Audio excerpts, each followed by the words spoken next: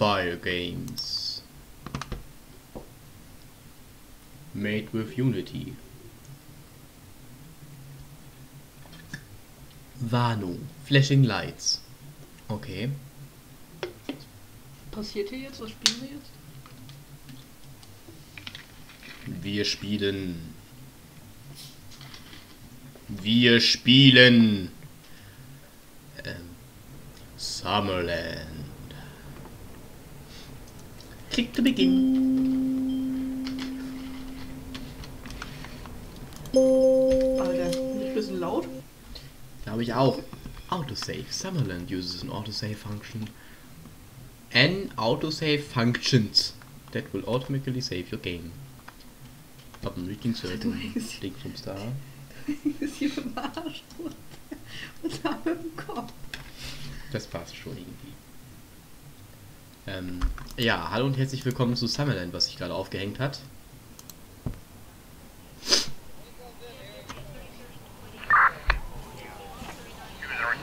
File Games. Hatten wir gerade schon. Made with Unity. Sag doch. Das tut mir gerade leid, der kam von ganz unten.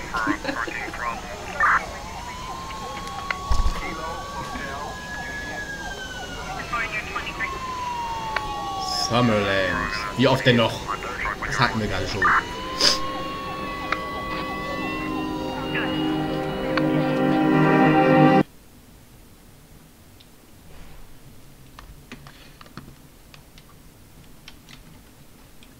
Okay. Eine Sekunde. Ich will die Musik ein bisschen runterstellen. Nein. Wir schaffen das irgendwie. Remain calm. 3, 2, 2, 1. Kann ich nicht benutzen.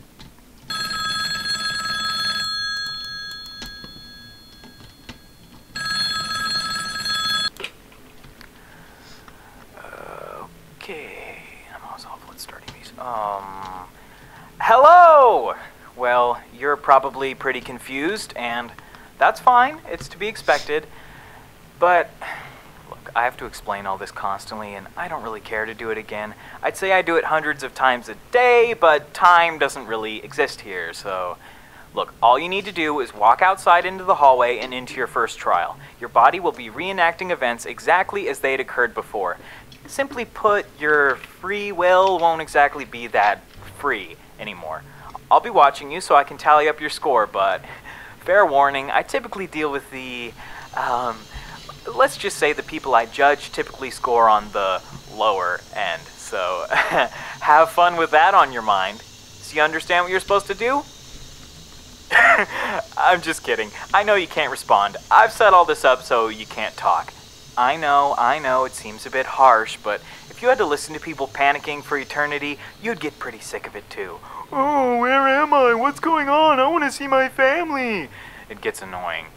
You know, it's almost like no one even reads the sign I put up. Alright, enough talk. Head out into the hall and start your first trial. Let's get this over with. Sehr sympathisch, der Mann. Er watcht uns also. Na, hallo! Die gleichen Kameras wie bei dem Hitler-Spiel.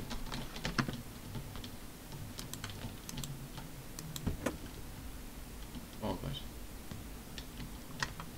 2, 1. Was war das?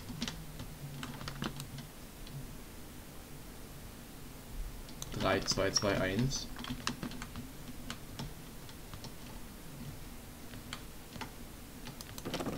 3, 2, 2.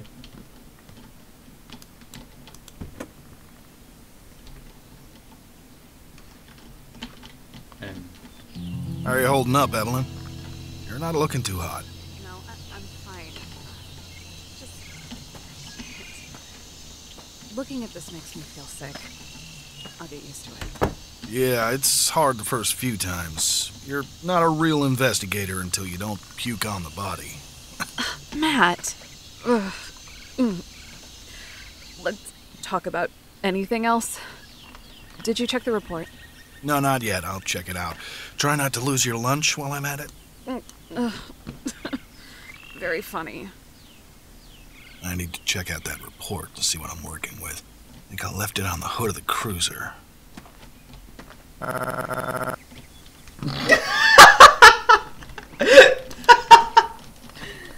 Ich würde sagen, das Spiel ist jetzt schon super. I can't leave yet. I definitely haven't found enough evidence. Das Maul.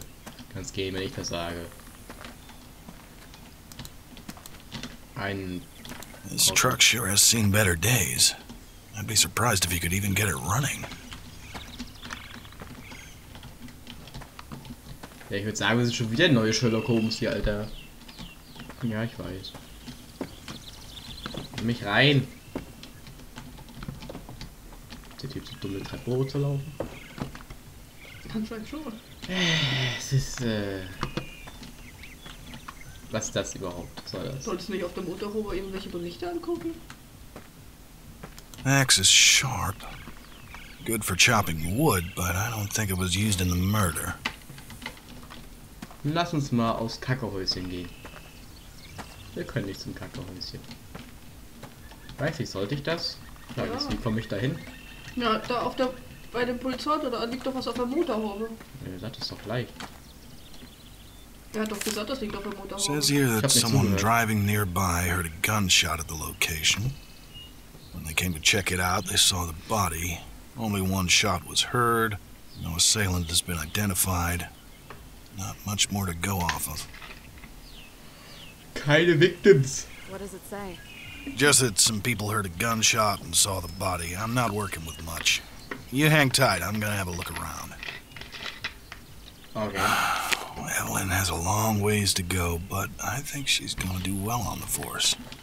One of the most promising rookies I've met. Frag doch mal den Just takes Blutspur. time. A few more ride-alongs will do her good. Ja.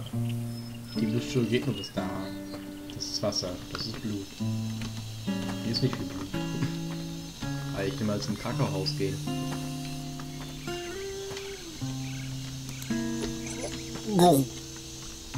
Yeah, I'm not going in there if I don't have to.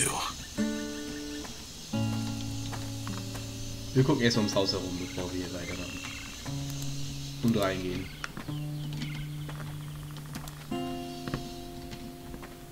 Ich glaube, die Grafik könnte aber relativ schick sein, wenn die dieses komische Blur-Effekt-Scheiß nicht drauf hätten. Weil Fühlt sich wie besoffen. das sieht eigentlich, allein schon links sieht das die Wand vor dem Haus schon ganz nice aus eigentlich. Warum haben die diesen komischen Effekt da drauf gemacht? Eigentlich ist das Spiel gut. Wir gehen mal rein.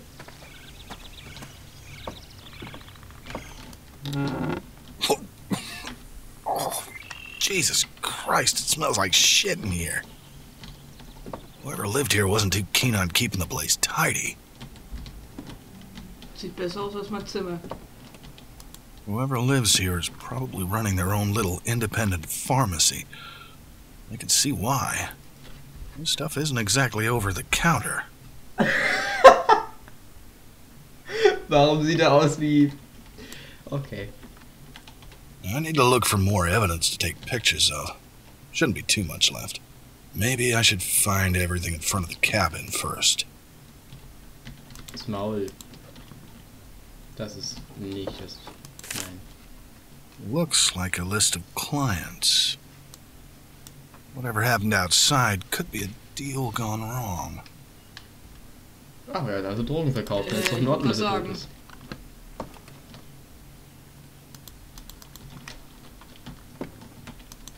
First Aid hat wohl auch nicht mehr geholfen. Das ist nur Schnodder.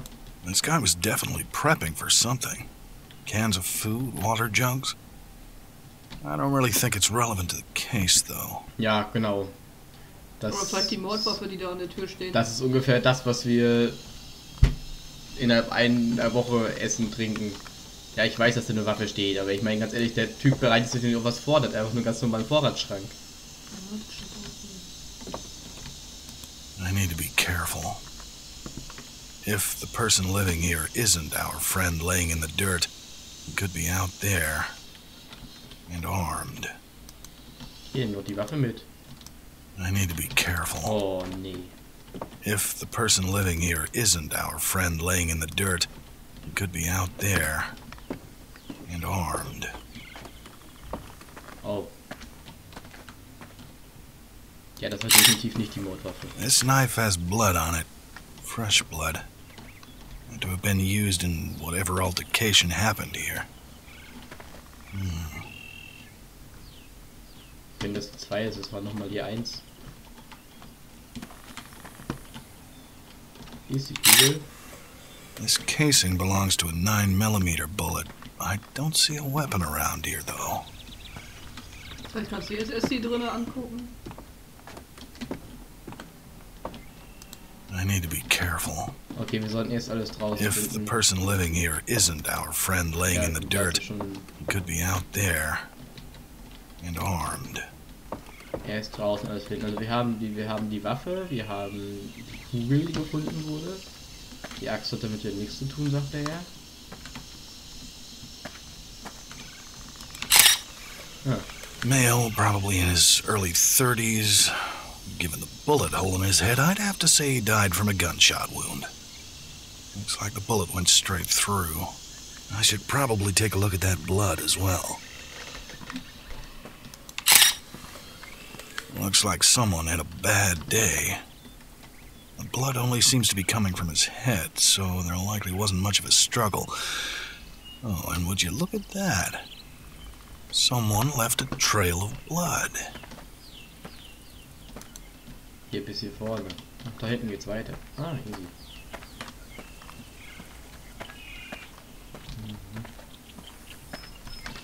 Habe nicht gesagt, ich soll nah bei uns bleiben?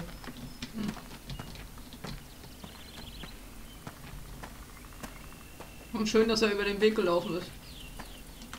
Ah. Looks like this handgun was discarded, and rather hastily at that. Safe to assume this was used at the scene.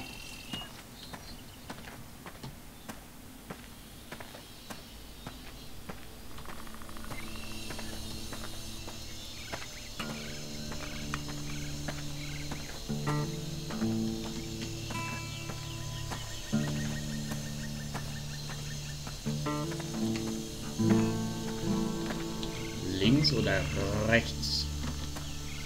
Erstmal wohl auf ihn und dann rechts. Pills. Not the cheap stuff either. Strong. Some people would pay good money for this.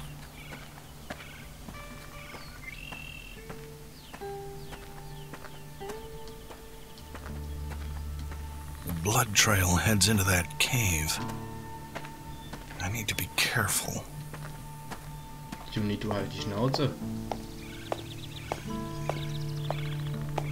Ja, ich glaube, der hat nicht ganz so gut überlebt. Poor bastard. He's got a stab wound in his abdomen. It's deep, too. He most likely died from blood loss. Probably not too long after crawling in here. Gehst da hinten noch weiter aus der Höhle raus? Hier geht's nicht weiter. Oh, schade.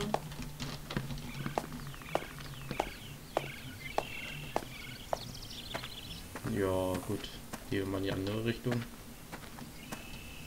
Also der Typ hat ihn anscheinend erschossen, wurde dabei erstochen von ihm und wollte abhauen. Kommt mir ein bisschen komisch vor. Ich glaube nicht, dass es so gehappened ist. Einfach weil wir es können, gehen wir mal da oben lang. 14 Minuten? Ne, das kann mir schon länger vor. Das Spiel funktioniert auf jeden Fall schon mal besser als das andere. Das ist schon mal ganz gut. Aber wenn ich gesehen habe, dass es 5, 6 Türen gibt und das ja schon... Hand dug. Probably by whoever lives here. Too small for a person. I don't want to think about what's buried here. Das ist der Hund vom Foto. Hier ist der Baubi. Der Baubi ist also tot. Aber eine Sache fehlt uns noch, ne? Wir hatten 7 von 8.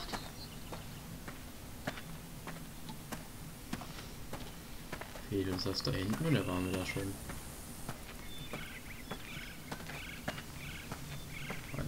zum Baum hier. Gut, hier ist nichts. Haben wir irgendwas auf dem Weg übersehen?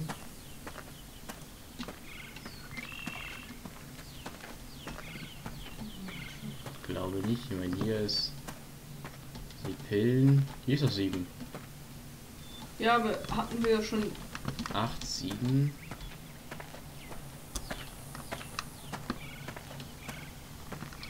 Weil da oben in der Ecke steht doch immer, wie viele von 8 man hat. Oh God. Damn it, not now. LSD?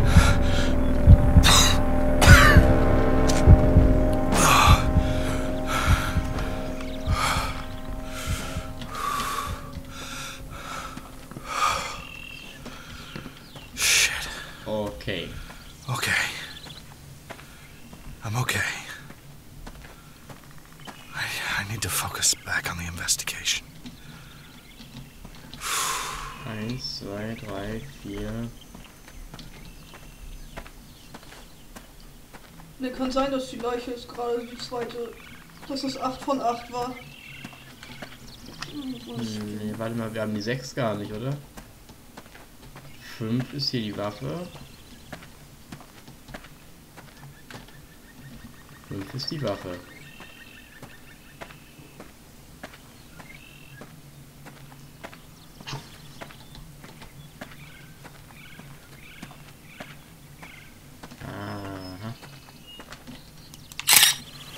Well, we may just have found a motive.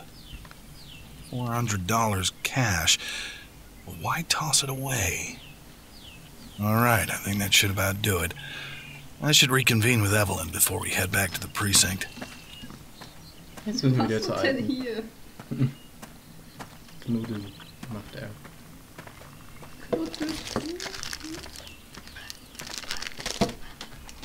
Willst du da auch knuddeln? Evelyn. Schnecke. Hey, Ev. Hey, Matthew. Did you find everything you need? Yeah, I think so.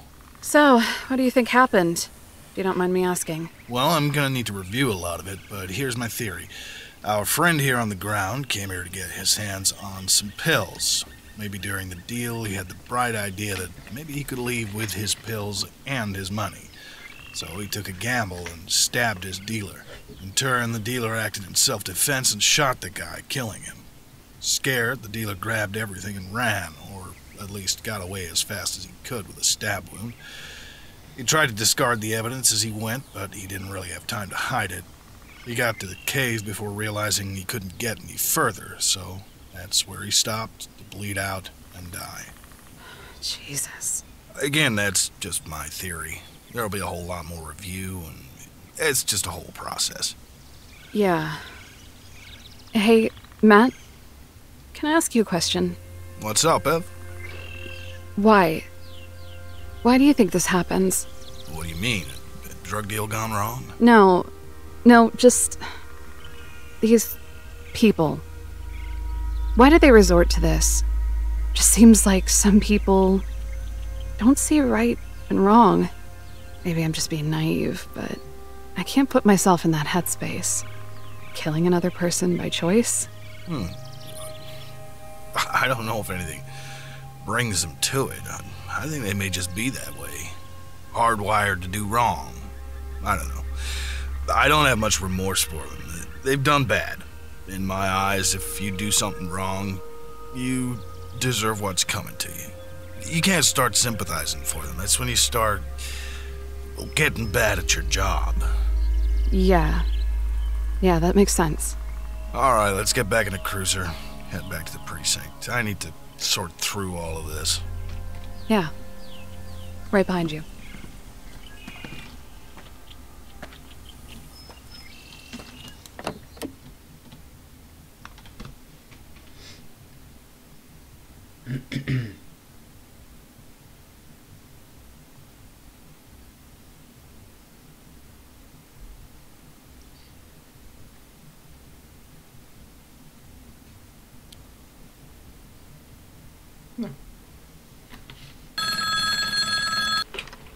You know, a police officer is definitely not what I expected from you. A man of the law.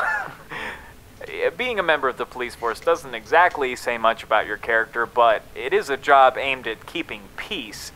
Oh boy, I cannot wait to see how you screwed all of this up. Well, hey, don't stop on my accord. Head on out into your second trial. Ach, wir erfahren jetzt seine Geschichte? Ja. Ah. Jetzt ist Nummer 2 freigeschaltet. Kommt 3, 4, 5, 6, 7, 8. Gibt also 9 Türen. Wir haben 21 Minuten geschafft. Ich würde sagen, das hier erwarten uns in der nächsten Folge bei Summerland.